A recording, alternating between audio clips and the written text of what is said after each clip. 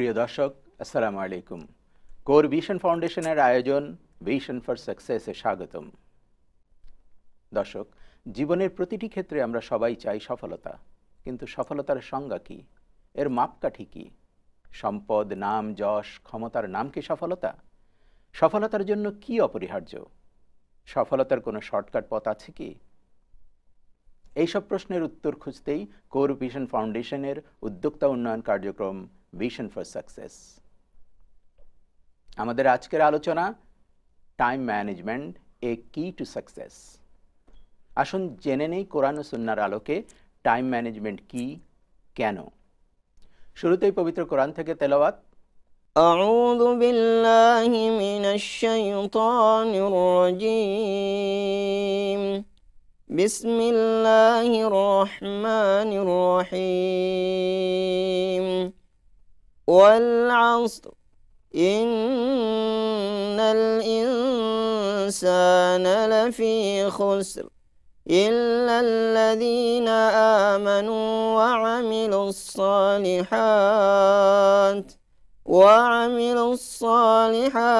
وتواصوا بالحق وتواصوا بالصبر.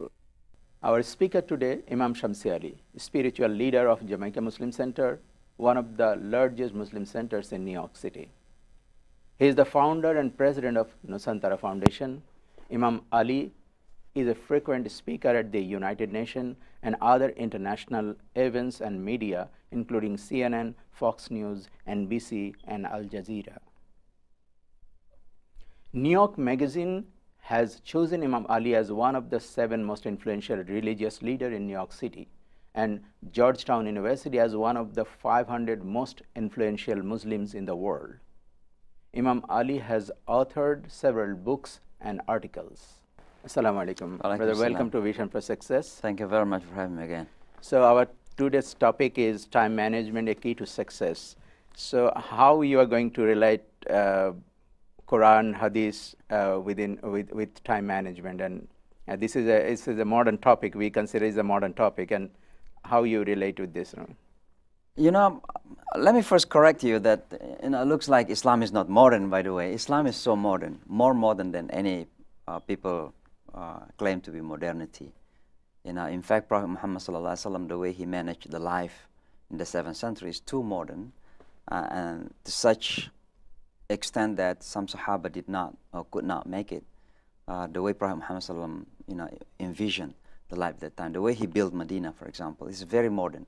And even the non-Muslim today acknowledge that the Prophet Muhammad sallallahu alaihi wasallam is too far beyond the capability of the Arab to comprehend in the way they build Medina at the time. So when you talk about modern managing our time management, of course this terminology is modern term, but the Prophet Muhammad sallallahu alaihi wasallam and Islam itself is all about time management.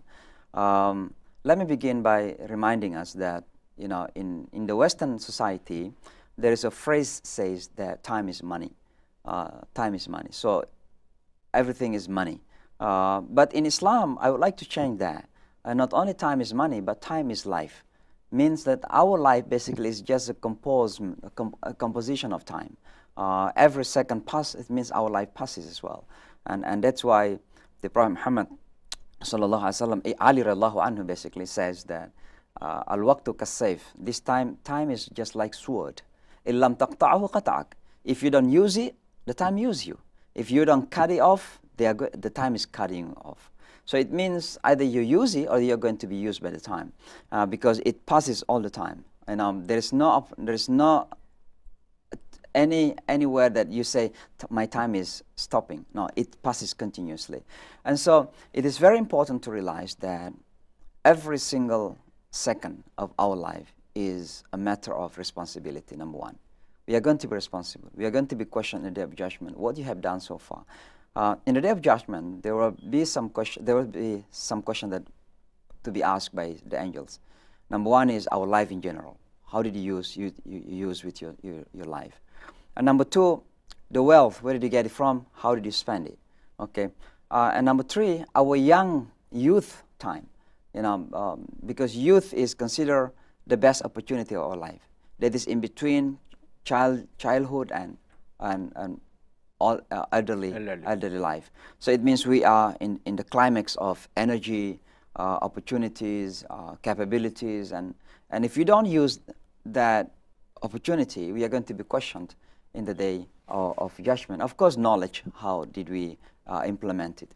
And so my point is that time is so crucial important in the religion, because every single act, for example, every single ritual, even rituals in Islam is based on time. Inna salata kanat al mu'minina kitaban mawquta. Prayer have been obligated on a set time. It means Asr, the time is Asr, clear. Zuhur is clear. Fajr is clear. From what time to what time? Maghrib is clear from what time to what time. And then you have Isha from what time to what time, and so on and so forth. So practicing Salat only, 5 times daily prayer, is quite sufficient for a Muslim to manage their time. Because we are going to be careful what time is coming, what time is going to begin our Zuhur again. And it constantly reminds us, it's 12 o'clock, 1 more hour for you to be prayed. So it means anything that you have to finish in between, you have to finish it.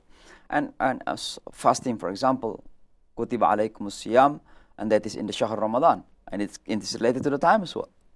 And then zakat, that is what we call hawl, that is once annually, so it is also concerning time.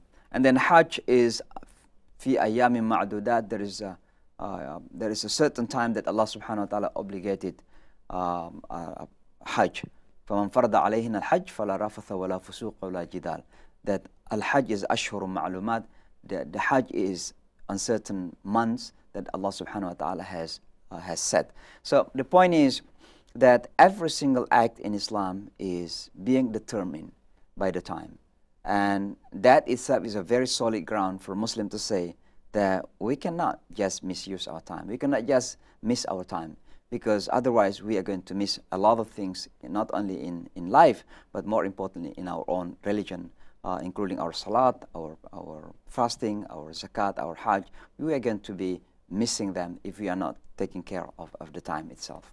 So what is the actually how we can make the plan of our timing, and how do you think that Islam teaches us to make the plans? First of all, before doing practical thing, there are philosophical things that need to be taken into consideration. Number one, that time has been given as a responsibility. So we're going to be responsible on every second that passes in our life. How did you utilize it? And the Prophet Muhammad ﷺ reminded us in one hadith that there are 2 blessings, 2 ni'mah, that many people are forgetful, careless about it. Number one is as-sihha, and that is about health. The Prophet Muhammad talked about health. Sometimes our imams, our maulanas, maulvis, they don't care about this. They consider being healthy is a non-Muslim issue. Exercise is a non-Muslim issue. Jogging and taking care of our dietary and food and health is just a non-Muslim issue. No, Prophet Muhammad ﷺ taught this since 7th century, that health is an important issue in our life. It is a part of the blessings of Allah subhanahu wa ta'ala, but many people are careless. And we have to take care of the health also. Of course, certainly. There is another hadith says that the best, Allah subhanahu wa ta'ala loves most those who are stronger. And the scholars almost consensusly says that the meaning of strength here, strong, means physical strength. Means you have to be someone who is physically fit, not sick, not weak. You have to take care of yourself. What you eat, what you drink, how you do exercise. It is all very important. And so this is number one. Number two, there is another blessing that many people are careless, and that is al-waqtu, and that is about time. And the Muslims these days are losing every kind of opportunities. I used to deliver this speech about opportunity in the 21st century, because we are living in the globalized world. Globalized world means this different situation from what we saw 50 years ago or 20 years ago, before even. The globalized world had been characterized by many things. But I think there are 3 things which is more evident, more clear as a sign of global world. Number one is speed. It means everything is being speedy, including information. You know, I'm talking here and someone is just take picture and upload it on Facebook. People from the other part of the world can see me at the same time that I'm sitting here talking to you. That is the speed of information. And that is the characteristic of the global world. Secondly, that we are being interconnected means that the wall between countries and between people has become minimized. And that's why I'm building cooperation with Jews, with Christians, with Hindus, with Buddhists, because I see that this world has become a small house for everybody to live.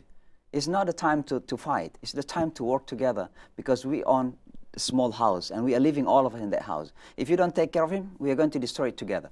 And that's why it's very important to build partnership between people, between everybody. Despite of the differences that we have different opinions in terms of faith, in terms of religion, in terms of how you define God, for example. But we are all human beings and we live in the same house. This planet is one house for everybody. And that's why building partnership is very important. But the last one of the characteristics of this global world is competition. We are competing with everybody. We are competing with non-Muslims, with Christian friends, with Jewish friends, with Hindu friends. And that competition is normal. It's normal because competition is always taking place. Now let me talk a little bit about competitions in the concept of the Holy Quran. We will take a short break. We will come back. All right. And we'll stay with. Dear viewers, stay with us. We are taking a short break. We'll come back shortly.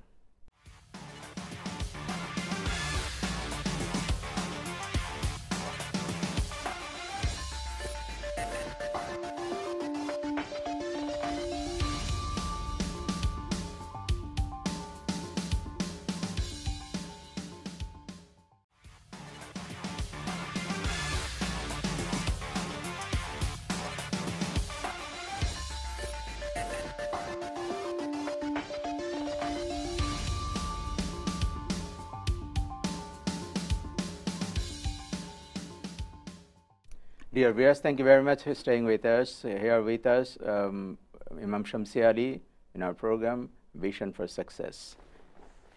And we are discussing about the, I'm sorry for interrupting. Yes. So I was talking about the concept of competition in Islam. Is it worldly competition is allowed or? Yes, of course. But in Islam, when you give one terminology, it's always positive. Competition in the capitalistic world, of course, sometimes is manipulations, abuse, cheating. But in Islam, when we talk about competition, we are talking about positive ways. Because you cannot, in Islam, you cannot achieve something by making halal of any way. I mean, you cannot just gain everything in any way that you want. The good things must be achieved through a good way. And that's why when you compete, you have to compete in a better way. Then moral ground, as I mentioned in another episode, the moral ground cannot just be ignored. So when it comes to the competition in Islam, it's about all competitions. For example, we compete to enter into Jannah. Allah subhanahu wa ta'ala says, فَاسْتَبِقُوا الْخَيْرَاتِ. You have to compete in goodness. It means between Abdullah and Muhammad, between two Muslims, you have to compete. For what? To be the best in salat, to be the best in prayer, to be the best in fasting, to be the best in charity, to be the best in business, to be the best in politics. These are competitions, and you have to compete. But moral ground must be preserved in order to enter into Jannah.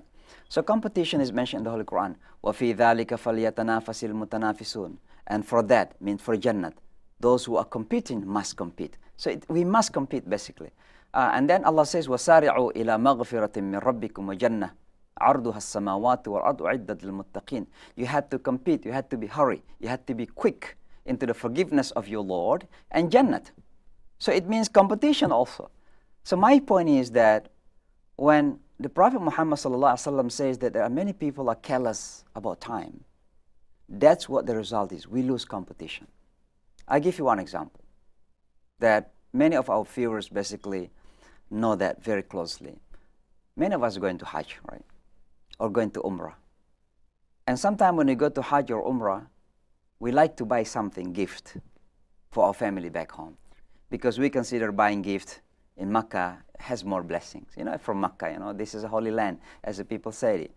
And so we feel there is something dear into our heart to buy something from Mecca to bring back home and to give to our family. But you know what? We buy even tasbih, how you call it, the beat, to say Subhanallah, Alhamdulillah, Allahu Akbar, or sajada, the prayer mat, or sometimes this outfit of the Arab, thawb al-Arabi, the Arab clothing. We bought all this for our family back home. And you know what? We come home and you say, you know, my friend, my brother, this is a gift from Makkah. And we said to them, open it. What's that? It's very blessed because from Makkah. And all of a sudden, our family open it. They open the tasbih. And this is, you know, made in what? They open in the back, made in, not in a Muslim country. It's made in China. Made in China. Sajada is made in China. This Arab clothing is made in China. Why Chinese people are producing this? They don't care about religion. But they know the opportunity. They know about time. They know about competition. That millions of Muslims come to this particular spot, this particular area called Makkah. And they need to buy something from it. Muslims don't envision that. But Chinese people have the vision that if they produce tasbih, the Muslims are going to buy it. Not only they use it in Makkah, but they bring it all over the world. And it's made in China. These are among the competition that we lose. We lose. And the Muslims are losing, by the way. So we have to identify the opportunities also, how we can utilize better the opportunity.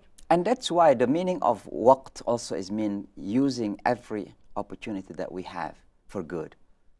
And of course, again, sometimes when we talk about competition, when we talk about using our opportunity for business, for example, to build businesses, people say again, you know, you are teaching our people to be materialistic. And I mentioned most this. of the time, our religious scholars, they are discouraged to be materialistic, and they discourage. Of course, we must not be materialistic. There is a difference between being materialistic and working hard to gain the rizq of Allah subhanahu wa ta'ala. The Holy Quran says, Ya ayyuhalladhina amanu, إذا نودي للصلاة من يوم الجمعة فاسعوا إلى ذكر الله وذروا البيع ذلكم خير لكم إن كنتم تعلمون. O believers, if Salatul Jum'ah is announced, that leave anything that make you busy. Any business, leave it. Go to the dhikrullah, go to the remembrance of Allah, go to the prayer. If this is better for you, if you know it. But then after that, what Allah says, فَإِذَا قُضِيَتِ الصَّلَاةِ, if prayer is done, finish, you accomplished it, you finish the salat, فَانْتَشِرُوا فِي الْأَرْضِ, then you have to get out there to the land, go to the market and do businesses. So to say that doing business is being materialistic is wrong, because this is what Allah commanded in the Holy Quran. Materialism is something in mentality. It means your mentality is about material, it's nothing but material. Day on in, nothing but thinking about money. And sometimes you don't have money, but your mind is only money. That is, you are poor, but you are materialistic. So being rich doesn't necessarily being materialistic. You can be rich and not being materialistic. And this must be clear, because some of our scholars misunderstand it. You saw our brothers who are doing business, he is so much materialistic. No, he's not. He is looking for the rizq of Allah that Allah commanded him to do. So it's a part of commands in Islam. So again, coming back to the managing time management, it is a very Islamic thing. If you read the Holy Quran, there is a surah in the Holy Quran called Surah Wal-Asr. And Imam Shafi'i says that if Allah does not reveal down any other Quran but Surah Al-Asr, it is enough for us to follow. If we just follow it straightly. Wal-Asri, by the time. Innal insana lafi khusr. Indeed, human beings are in the state of loss. Illa alladhina amanu, except those who believe, wa amilu salihat, and does righteousness, or do righteousness. Wa tawasaw bil haqq, and enjoin to the truth. وَتَوَاصَوْا بِالصَّبْرِ, and enjoin to the patience. In other words, that faith, iman, amanu, amal salih, and truth and patience is all related to al-asr, all related to the time. We'll continue, we'll have a break, I think. Dear viewers, we'll come back very shortly. Stay with us.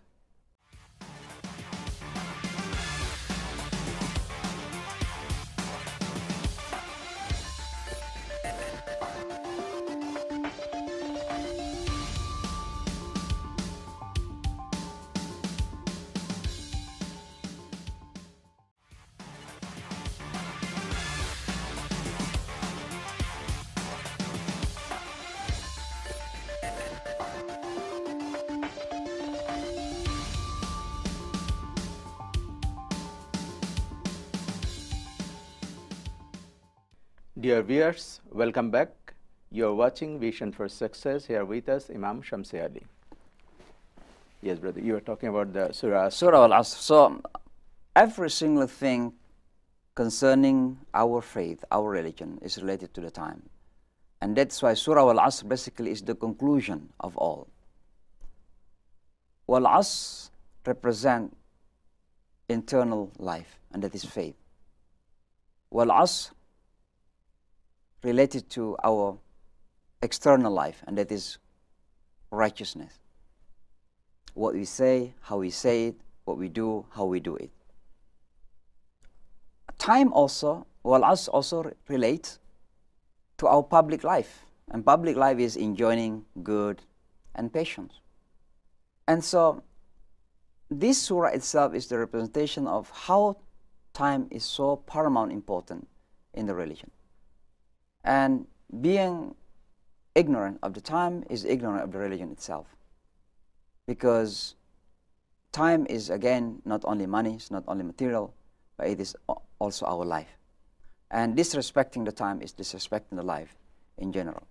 The Prophet Muhammad sallallahu alaihi wasallam, you know, he is the role model, of course, in every single aspect of human's life. He managed his life, his time so effectively and so efficiently. He woke up in the morning and, of course, directly worship Allah subhanahu wa ta'ala. But then he stayed until some time and prayed to Allah subhanahu wa ta'ala, came back home, meet his family, help his family. In other words, in his personal and public life, Prophet Muhammad sallallahu alaihi wasallam had a plan, had a very clear plan in his life. And when you talk about plans in terms of time management, it is also mentioned in the Holy Quran. وَلْتَنْظُرْ نَفْسٌ كُلُّ نَفْسٍ مَا قَدَّمَتْ لِغَدٍ, that each person must see what he's going to do in the following day. It means you have to plan about what you're going to do in the next hour, in the next day, in the next month. You have to plan it. And sometimes that's what we are lacking. Muslims are doing instant. You know, you want to run for a political office. You just instantly become a candidate without preparation. And that is wrong.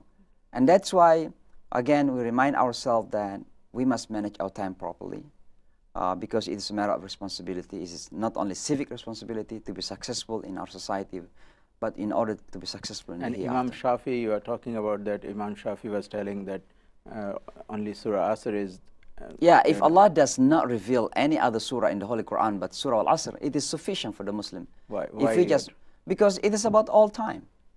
You know, if the Muslim properly utilize the time in faith, إِلَّا الَّذِينَ آمَنُوا, how to strengthen our faith, how to express our faith, how to connect ourselves to Allah subhanahu wa ta'ala. And then when the Muslim effectively practice righteousness, how to help others around, how to get money so that we can help others, how to build schools, how to build streets, ways, so that people can walk safely. All these are righteousness, then it is sufficient for the Muslim to follow. And then we must enjoy one another for truth, because shaitan is constantly playing to take us away from the truth. And that's why we have to remind one another. فَذَكِّرْ فَإِنَّ الذِّكْرَ تَنْفَعُ الْمُؤْمِنِينَ, as Allah says in the Holy Quran, you have to remind her, because reminder is always beneficial to the believers. When you see your brothers are going out from the right way, then take his hand and bring him back to the right way, not pushing them away from the truth. وَتَوَاصَوْا بِالْحَقِّ وَتَوَاصَوْا بِالصَّبْرِ. You have to be patient, because in order to have faith, in order to be a righteous person, in order to enjoin to the truth, it's not an easy job. It needs patience and perseverance. And that's why Allah says at the end, وَتَوَاصَوْا بِالصَّبْرِ. You have to be patient in doing that. Looking for money, for example, it's not an easy job. But having money is not an easy job too. Sometimes after having the money, we don't know how to spend it in the right way. We go to Atlantic City, we go to Las Vegas and doing gambling, for example. Of course, that's because we are not patient in having the money. If you are patient in having the money, then we have to control our desire. Oh, I have this money, amount of money. My desire want this money to be used in this way. But my iman says no, it is wrong. So I have to be patient. So what I have to do? Oh, instead of going to that way, I'm going to that way for good. And that's the patience in having the money. So sometimes we are patient in the bad things where something bad happened to us, but we are not enough patient when something good happens to us. And that's why patience is always needed. And the Holy Quran says, وَتَوَاصَوْا بِالصَّبْرِ. So patient does mean that not to react to anything? No, or patient is always reaction, but reaction positively. When someone come to me wanted to kill me, what is the meaning of patient? It doesn't mean just be staying and silent and don't do anything. If I can smile, I will smile and say, what is wrong with me? I smile to him, and that may change his mentality. His anger will go away. But if it doesn't affect, then I have to run away. You know, the Holy Quran says, فَأَعْرِضْ عَنْهُمْ وَانْتَصِرْ. Just run away and wait until God say do something else. If not, then I have to face him. There is a patient also. Facing here what? Defend yourself. So the Holy Quran says, قَاتِلُوا الَّذِينَ يُقَاتِلُونَكُمْ. Fight those who fight you. That's a patience as well.